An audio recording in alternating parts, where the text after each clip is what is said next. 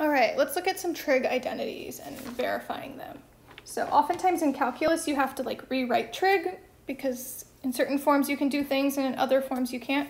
So we're basically just gonna mess with identities and get used to kind of changing things, like rewriting things in different forms. That'll be really useful in calculus. If you took trig, you probably did a little bit of this, but a trig identity is an equation that would be true for all angles. So like sine squared plus cosine squared is always 1, no matter what angle I plug in.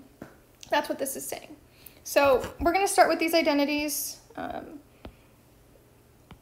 This will be good to reference. It's like our little table of information. These are all identities we've already seen. So I just kind of summarize them so we have them in a nice spot. Some other things we might do to simplify is maybe finding common denominators, factoring, or using conjugates.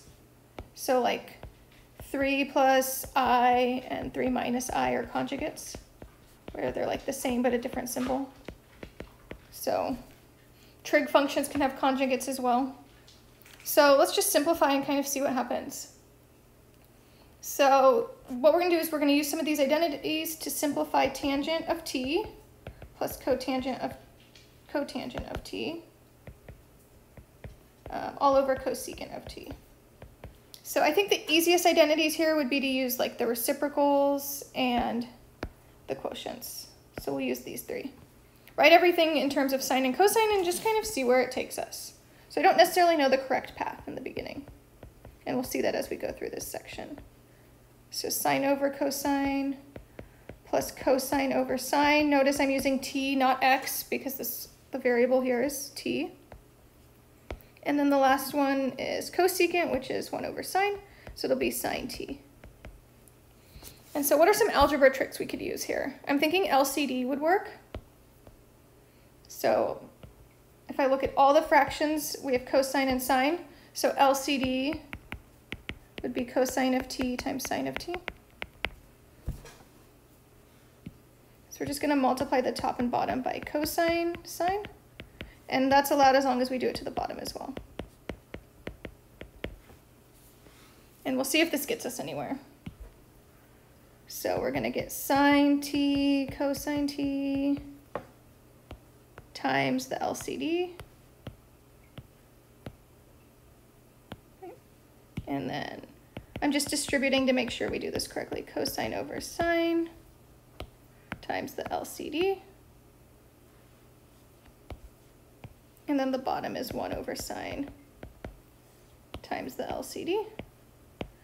Just make sure you distribute it. If it's helpful for you, you can write it over 1 so you see how to cancel. A lot of mistakes, like maybe we're really good at this, but we just screw up the algebra part. So cosine, sorry about that. Cosine and cosine cancel in the first one. Sine and sine cancel, and then sine and sine. So it looks like we get sine squared plus cosine squared. That's familiar, isn't it? All over cosine. So what was sine squared of cosine squared? This is probably the one identity you want to remember because it's going to pop up so much. So that would be 1.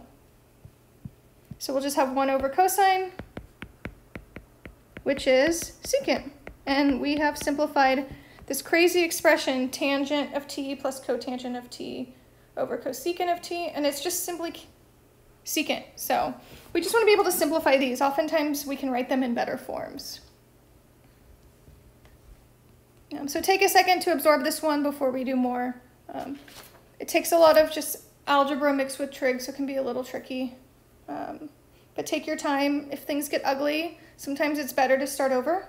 So we'll try more examples in the next video.